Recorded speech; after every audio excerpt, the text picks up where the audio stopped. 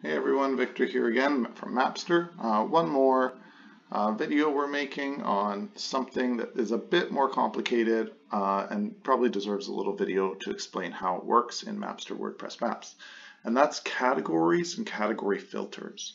So categories in Mapster WordPress Maps works pretty similar to categories in WordPress in general. You can assign categories to maps, locations, lines, and polygons, since all these geographic features by default get their own full posts in WordPress. This is mainly to help your search engine optimization, or if you're making, if you want each feature to have its own post. You don't have to have it that way. There's a setting you can turn that off if you don't want them to be public or individually posts. But that way you can have categories associated with all sorts of things.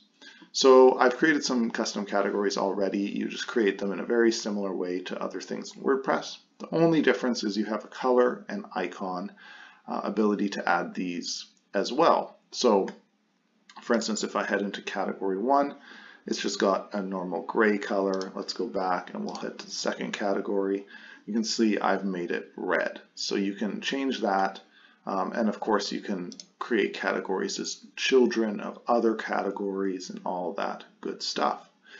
Now, what's the point of this beyond just normal WordPress stuff? Well, we have this feature called the category filter, which is basically a toggleable set of checkboxes that will turn off and on different features on your map. So if you have a whole bunch of different features and you want to categorize them in different ways, say you have sets of people that are from one state or from another state or from one part of the world, then you can categorize them and people can easily select checkboxes to turn that off and on. So let's just take a quick look.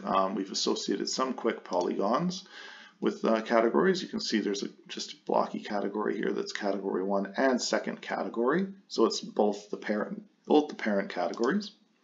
We also have a line here, which is associated with one of the child categories. I can't remember if that's from I think it's child of the second category, but that's, they're there, and you can always add a new one here and all that good stuff. And then if we head over to maps, we have our category filter test map. And when it loads, you can see we've already chosen it, but where it actually is managed is inside the filter and list section. We've added these features by selecting them in the lines and polygons section. Then we head to filter and list and we turn on the category filter. And here you can choose, do we want to display those colors next to them? Do we want it to look like checkboxes or like switches? So if we change checkboxes, and we can change where it appears, whether it's top left. You can see there, it changes there.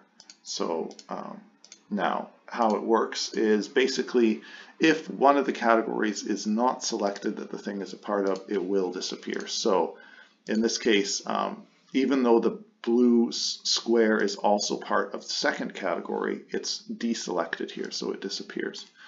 If you find that doesn't work for what you need, then just get in touch and we may add a new feature there to make them either exclusive or inclusive categories, which is different depending on just, if you're categorizing things in multiple ways. But you can see here also when you select a child category for a single parent, it turns off the parent as well. But if there was more than one child here, the parent would still be checked, even if the child would be off. Experiment a little and take a look. It's a fairly advanced feature, but one that is fairly useful. So it'll work like this just on the front end if we were to publish it and then we pop it open. And you'll see here the checkboxes look a little different because my theme is messing with them. So if I want to go back and just say, screw it, we'll make these the switches after all. Boom, and we'll reload, and there's our little switches, and all this stuff functions how you want. So yeah, just get in touch if this isn't quite working for you. It's not quite what you expect, but that's the category filter feature, and we think it's awesome. So we're looking forward to seeing what you think of it too.